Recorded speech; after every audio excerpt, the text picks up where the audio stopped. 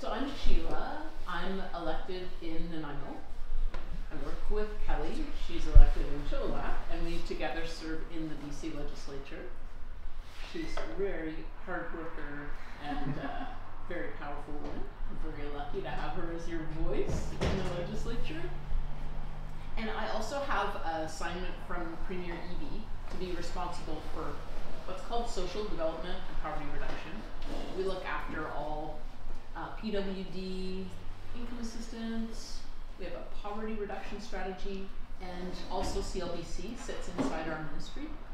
And last year we funded altogether for this program $140,000 to learn what we can about the connection of employment and the good things that happen when people have some kind of a job, or volunteerism, or programs that the participants and the staff here wanted to do. It was part of the bigger program, which was $2 million that altogether was helping to train 360 youth across BC in different communities.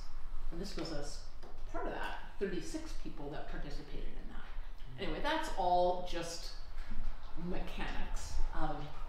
What is great for me is like a year after making that announcement of that funding, and when I get to come back and visit and talk with people directly about what kind of things are they working on, what's important to them, and what actually happened with a program like that. Then we learn from it, and then we tell other communities.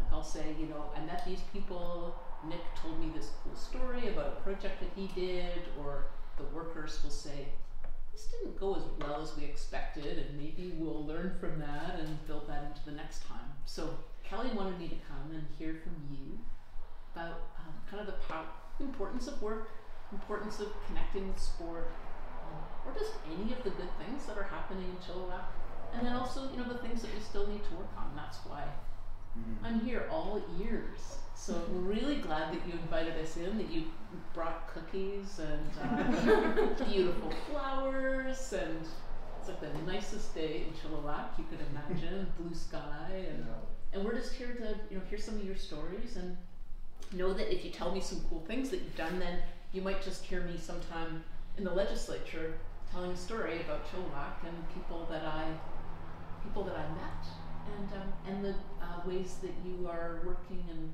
supporting each other. Does that make sense? So that's our motivation here.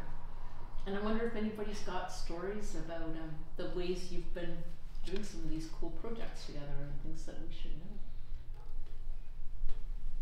I think Nick might have a story about something that we've been working on for a little while now. Do you wanna take the lead on that? Just about exploring with Canucks Autism Network. Yeah. Hold on, I'm trying to put this into a story. Yeah. So maybe start with which year did you do Impact? When did you? What summer? Okay, I'll start with that. So I started with Impact last year in 2023. I think it was during the fall. Was it? It was from June to August. Yeah, June to August. I started with Impact from June to August, and sorry. So yeah, I started with CAN from June to August. Impact. Yeah. Sorry, Impact. And then so we worked on lots of different skills. One of the big things that we noticed in all the different workshops, especially for me as a vocational counselor, was Nick's incredible ability to have leadership and compassion for others. And I was like, dude, you gotta work with others. Like, you'd be such a good coach. And so we started working on those employment skills and eventually applying to Canucks Autism Network. Where do you want to tell them what you do there now? I'm basically an assistant coach, just helping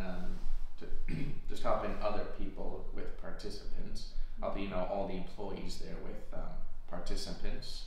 I've helped them by showing my compassion, my participation.